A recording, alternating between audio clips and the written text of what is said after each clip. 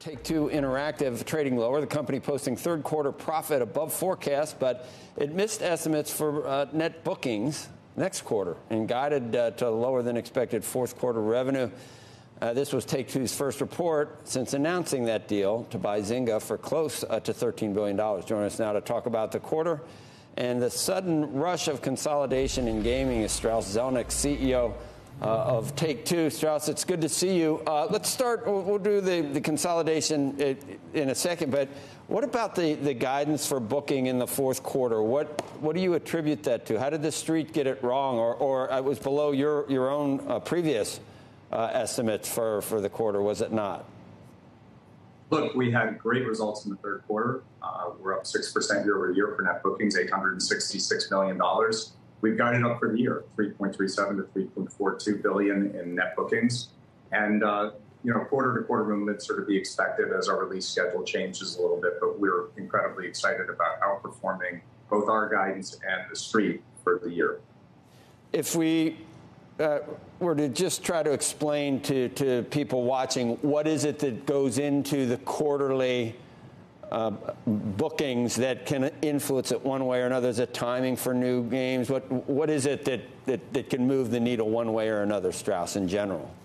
Certainly timing for new games would matter, and also just expected performance. But the performance is very strong across the board. We're not a quarter-to-quarter company. We manage the company year to year, and we will move releases around when it's necessary to make sure that we deliver a highly polished, very high-quality release. We have great releases coming for the fourth quarter. Actually, Ollie Ollie World becomes available today. That has an 87 Metacritic score on Switch. We're incredibly excited. And, of course, WWE is coming, Grand Theft Auto for next-gen platforms, and Tiny Tina's Wonderland. So the quarter is very strong. The year is very strong. We're generating over $400 million in free unrestricted cash flow for the year. Why do you think at this point that the consolidation, which really ramped up, even maybe you kicked it off to some extent, but I mean, that's a huge deal. Why do you say it doesn't change the landscape for you?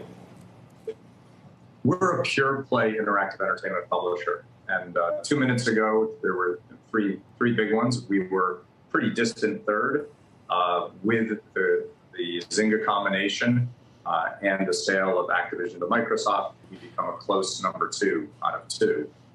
We think that's a powerful competitive landscape, and we're excited to be in that position.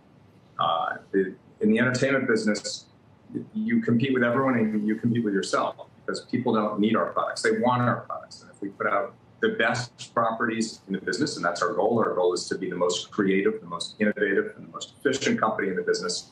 When we achieve that, people show up. And whether we have 10 big competitors or 1 really doesn't matter. We still have to deliver. Well, everybody, I guess, now is in play. And you, at $20 billion, as far as a market cap, you seem like you'd be a great addition for someone, for a Sony or somebody. Are there any? Don't you expect to be approached? Look, we're a company, so we don't have any expectations. We're here for the shareholders. Our job is to build this business and create value for the shareholders. When we took over the business 14 years ago, our market cap was $700 million, and our net revenues were $700 million, and we were losing a bunch of money.